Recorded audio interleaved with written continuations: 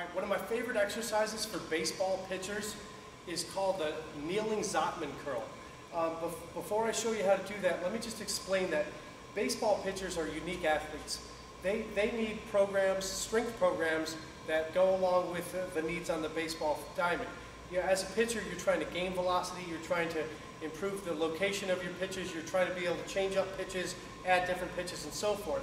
And in doing so, you're constantly moving your wrist in different directions, okay?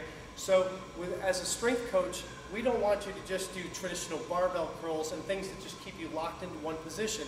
That's what tightens you up and puts you in a state where later you're overtrained and you get hurt.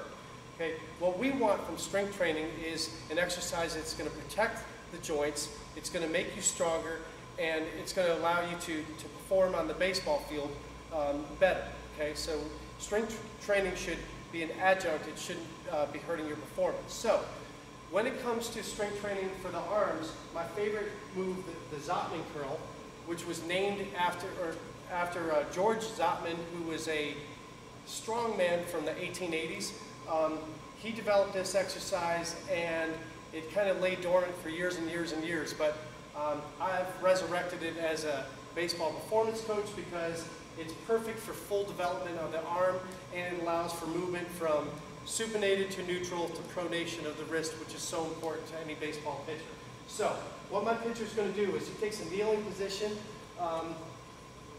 usually on a pad or something to give his knees a break, and he's going to take two dumbbells. There's two ways to do a Zottman curl. The first way, he's going to curl them up with his hands supinated, traditional curl. Then he turns his wrists over and he lets them down in half speed.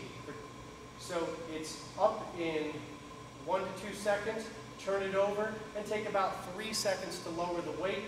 This is going to allow full development of both heads of the bicep muscles, as well as the brachioradialis muscle, which helps protect the elbow. And let's face it, we don't need any more Tommy John surgeries. And then also, there's tricep involvement as you're letting the weight down slowly, because they're working in opposition to your biceps. So it's a full arm movement for pitchers.